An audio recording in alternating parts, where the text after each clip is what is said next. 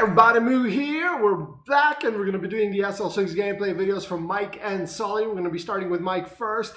There's really not much more I can really tell you about him. You already know what he's all about. He's a giant green eyeball. He clears horizontally. That's really all there is to it. 5 to 4 coin booster are enabled as always.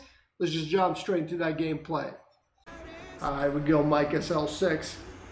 See what he's all about.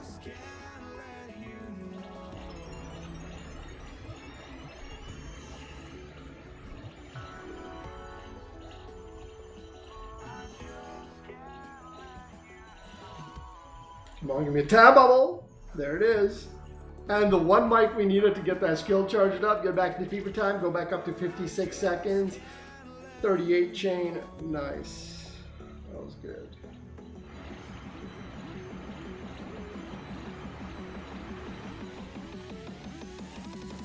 That's the key to this game. If you want to get back into fever time, the moment it expires, that's really all you gotta do. Because essentially the way it works out is for every 5 seconds of gameplay, you get 5-second time extension. So if you start doing that right at 60 seconds, it's going to give you exponentially better results over the course of the entire 60-second game time clock, right? So just focus on that.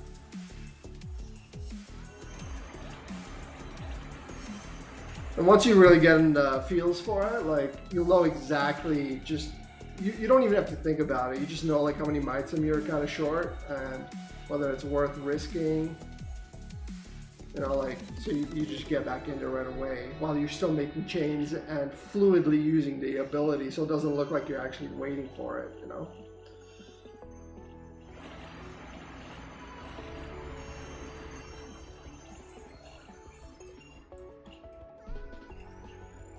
It's like the chain animation ended right when fever time expired. So that we got like right back in there. Boom, popped another one. This game is going to be like about 4,500 base coin, I think, around there, based on the frequency of mitem that we're getting, which is actually quite bad for Mike, but hey, this is a educational video. We're not trying to break any world records here tonight. Maybe next time, who knows.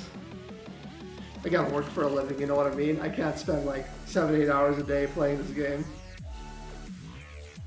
We're gonna pop the bubble, boom, get back in there, use the skill.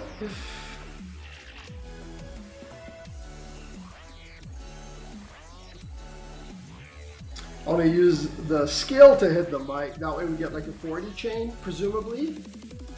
38, okay.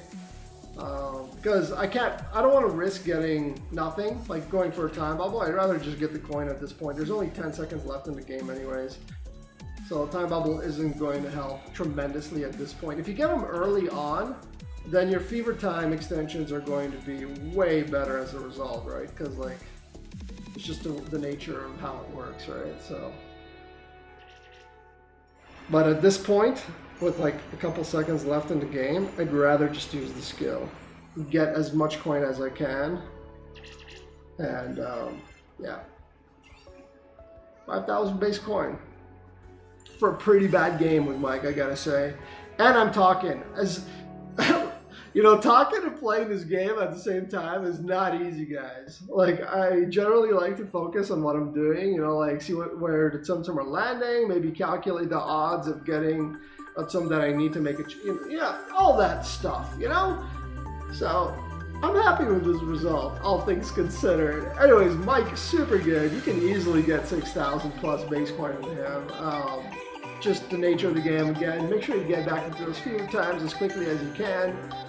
If you see a long enough chain to go for a time bubble, go for those. They're going to be huge, especially if you get them early on, because obviously if you have more time on the clock to begin with, then every 5-second re-entry into fever time is going to make it so that you can get even more of those 5 seconds as the game progresses, right? As you get close to the end, like if you have 10 seconds left in the game, getting a 2-second time extension from a time bubble is not going to be as big unless you're playing Cinderella, where you can literally regrow the time back to like 100 seconds or something with her from like 10 seconds. But every other Tsum Tsum doesn't have that luxury. So That's why the time booster is actually worth it for Jedi loot, because those 5 seconds, essentially, since you stack it to 65 seconds for the game clock to start with, for him in particular, you're gonna get like so many more Fever Time re-entries that the cost of buying that booster is actually worth it. I know I went off on a tangent there on a video that's meant for Mike, but I hope that helps you guys out. Anyways, that's gonna do it for me. See you guys next time.